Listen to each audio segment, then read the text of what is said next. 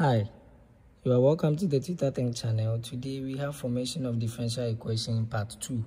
There is a first video under this topic. Kindly visit my page, subscribe to this channel and search for formation of differential equation part 1. So in this question we have y giving us ax squared plus bx, and we are told to form a new differential equation with this. So we are trying to form a new differential equation with this. And in my previous video, I said that when you see something like this, we have a and b called the arbitrary constant. So they are two constants. The number of constants in the question will determine the number of times you have to differentiate the function or the equation y equal to this. Since we have two arbitrary constants, we will differentiate the equation 2 times. So as I do this, I will name this first function equation 1, then I'll differentiate here and differentiate this. So I'm differentiating y with respect to x to get dy dx, giving me, this will give me 2ax plus b. So when I differentiate this, this will give me 1 minus 1 at the power there will give me 0, giving us 1 times b. So I'll name this one equation 2. Then I'll differentiate the second time because I need to differentiate twice. And I've told you that I'm differentiating twice because there are two arbitrary constants here. So the second time will be d square y out of dx squared, giving us, when I differentiate this, what am I getting? I'll get 1, the power here is 1. 1 times 2a will give me what? 2a. 1 minus 1 will give me x raised to the power 0. The derivative of a constant is always 0, so this b will go off. So now this is my third equation. Now we want to solve or create the differential equation in such a way that we can get rid of the constants a and b. But when I look at all the first differential and the second derivative, it is very easy for me to make a the subject here. So I'll say make a the subject in equation 3. So when I make a the subject, I'll divide this dy dx by 2. So let me, for the sake of those of us that really have basic problems in mathematics, I will do this for your sake. So this is the same as me saying the square y all over dx squared divided by 2. This is a separate function on its own, equal to a. So it is the same as me writing the square y all over dx squared divided by 2, which is equal to a.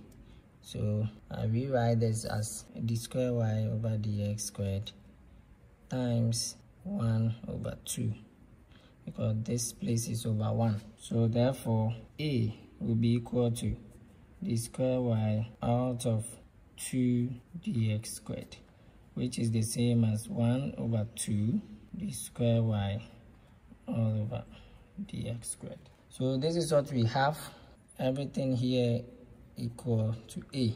So now that we have 1 over 2, when I multiply this, I'll get this, which is the same as this. So I know a. I can now substitute a into equation 2. So where is equation 2? This is equation 2. So wherever I see a in the equation 2, I can substitute a so that it will be easy for me to find for b. So from equation 2, we have dy dx giving us 2. Our aim is to get rid of a and b. So that is what I am doing. X plus b. This is equation 2. So now I know my a to be this. So wherever I see a, I'll put this one there. So I'm getting dy dx giving us 2 into bracket 1 out of 2 d square y all over dx squared. It's multiplying x plus b. Now when I get here, this can take care of this, and so my dy dx will give me, x can multiply this, will give me x d square y all over dx squared plus b. So I am interested in b, so I can make b the subject of the equation. We come and substitute it into the main function here.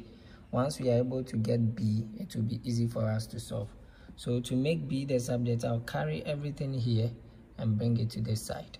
To be able to do that, I'll say that dy dx.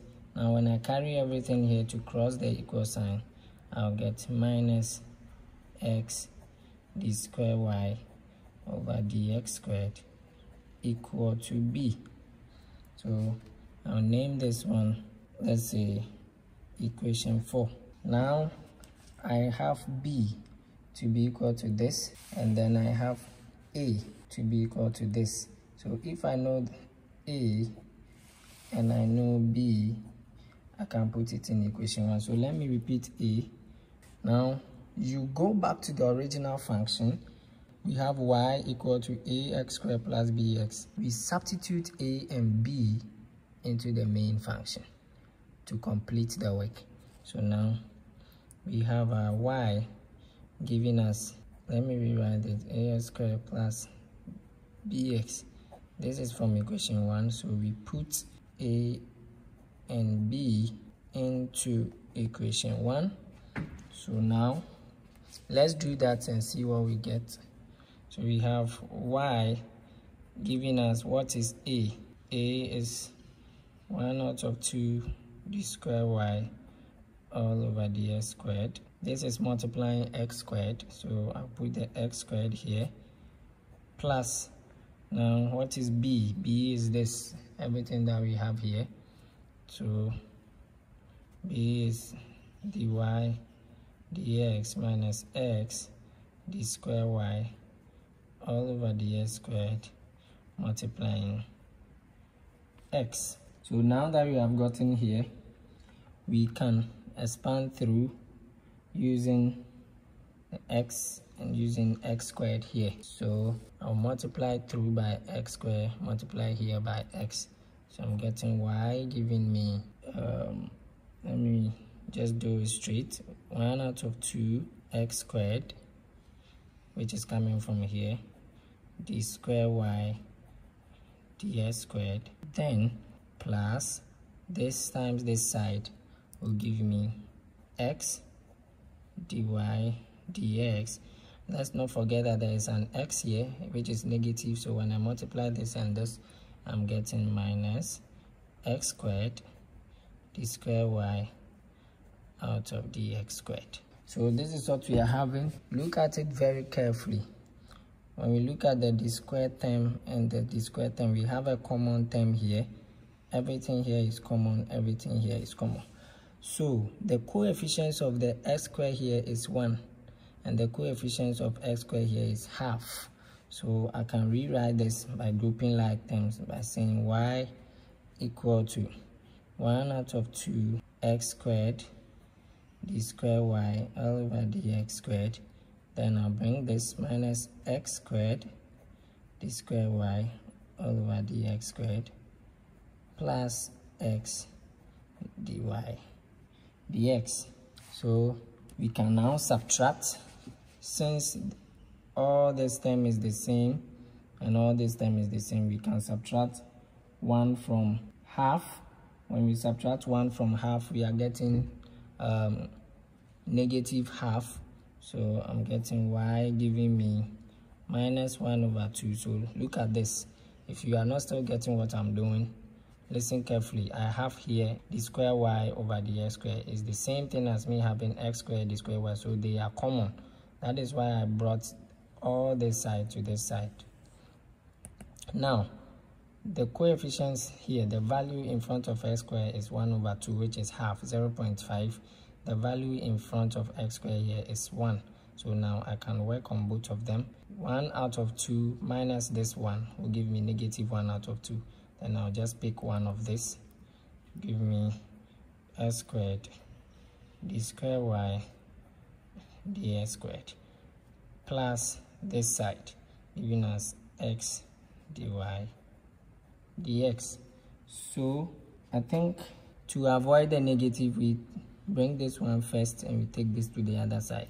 So we have y giving us x dy dx, and I take this to this side, minus 1 out of 2 x squared d square y dx squared. So now we have formed a new differential equation, this omitting the constant a and b, and this is what they are interested in.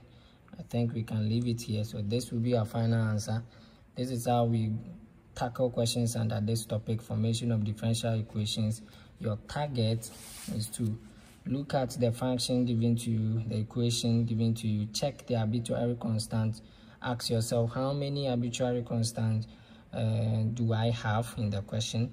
If it is one or more, you differentiate according to the number of arbitrary constants. So that is how I go about it.